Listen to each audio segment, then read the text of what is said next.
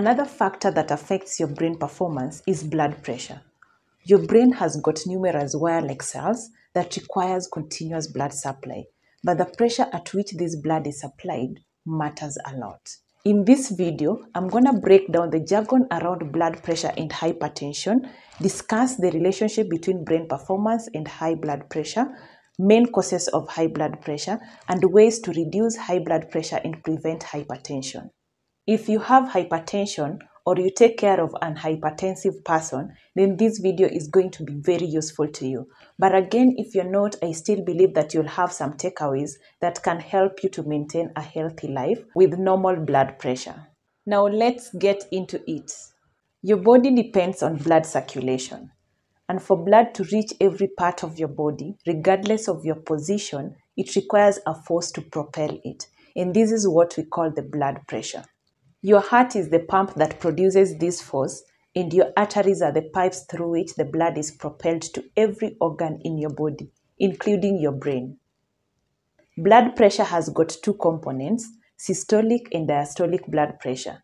Systolic blood pressure, the upper number, is the number recorded when your heart is contracting, squeezing the blood into your arteries. In diastolic blood pressure, the lower number, is the pressure recorded when your heart is refilling with blood, the pressure between the beats. It is usually recorded as systolic over diastolic millimeters of mercury, and normal blood pressure is usually 120/80 as shown here.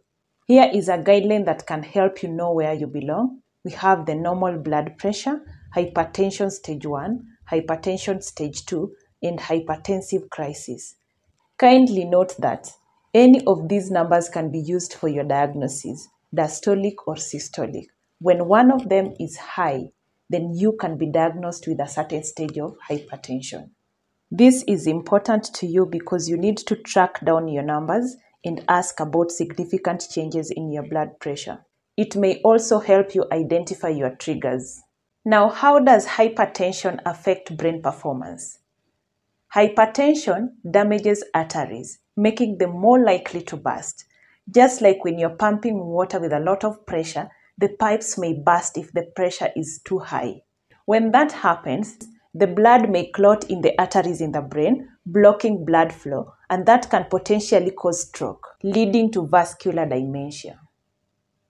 When your arteries are exposed to continuous high blood pressure, they develop a coping mechanism, making them thicker and stiffer so that they can withstand the pressure. When this happens, the volume of blood that they can carry reduces, and this affects the amount of blood that gets into the brain. Remember, your brain is just 2% of your entire body, but it requires over 15% of the total cardiac output and 25% of the total oxygen that you inhale. The moment that is reduced, the performance of the brain will not be okay. Brain cells, the over 80 billion neurons, are very sensitive to oxygen supply.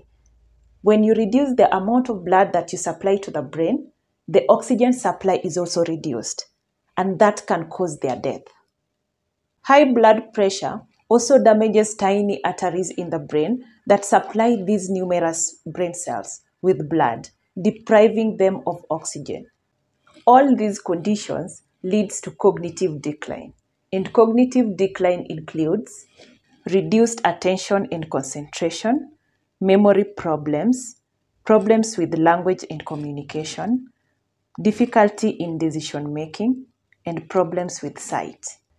Keeping your blood pressure within the normal range is very important in preventing these conditions. What are the causes of high blood pressure? The first one is being overweight or obese. You need to monitor your BMI and ensure that your BMI is within the normal range. If you don't have any clue on how to monitor your BMI, then you can refer to the last episode on brain and blood sugar, where I delved so much on BMI, how to calculate it, and how to maintain a healthy BMI.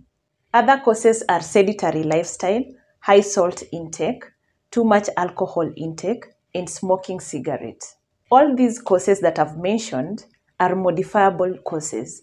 That means that you can do something about them. But there are other two causes that you don't have a hand in, but you can still do something to maintain your blood pressure. The two causes include age and genetics. Blood pressure increases with age. And for age, you know that there's nothing that you can do. You cannot reduce the number of years that you've spent here on earth. As you age, your heart and arteries becomes more thicker and stiffer. They lose their flexibility and elasticity, and that makes them to require more force, more pressure to pump the blood. You can delay onset of this problem by making lifestyle changes now. Genetics means that you're more susceptible to salt. You are very sensitive to salt. And again, these you can modify by making diet changes so that you don't take a lot of salt. And again, I forgot another important cause, stress and anxiety. That increases your blood pressure. So you also need to monitor your stress level. The last part of this video, and it is the most important one. What can you do to reduce high blood pressure and prevent hypertension? Number one, know your numbers. Go for checkup. Actually, recent studies have shown that over 40% of those who are hypertensive do not know their status. Number two, take your medication as prescribed by your doctor. Nearly half of those who are hypertensive do not have their pressure under control, according to CDC, Center for Disease Control and Prevention. Number three, follow a DASH diet. DASH diet is the dietary approach to stop hypertension. Choose foods rich in potassium, calcium, magnesium, fiber, and protein, and low in saturated fats and salts. The minerals you can get by taking plenty of fruits and vegetables. For example, banana is very rich in potassium, but that does not mean that you take 4 bananas at a go. Meal proportion and frequency is very important when you are monitoring your diet. Take the right meal proportions depending on your BMI, and that's where we nutritionists come in. Work with your nutritionist so that you can come up with a good meal proportion, and don't forget about meal frequency. You may be eating small amount of food but very frequently. So the frequency also matters a lot. Reduce meat and fat consumption. Go for plant-based proteins such as beans, peas, lentils. Include low-fat dairy products, nuts, poultry, and fish. Reduce the amount of sodium you take. Go for low-sodium diet. Also limit the amount of processed food that you consume. Processed foods have hydrogenated fats and they also have high salt. So when you reduce them, you improve your diet. Number 4, monitor your BMI. Remember, you should remain within the normal weight.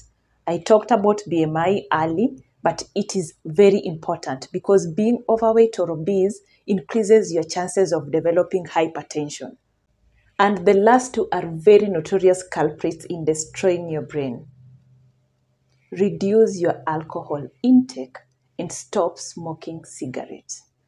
And now we've come to the end of this video. I hope you've learned something, and this is the end of the brain care series. Kindly monitor your lifestyle. Actually, all these trickle down to your lifestyle.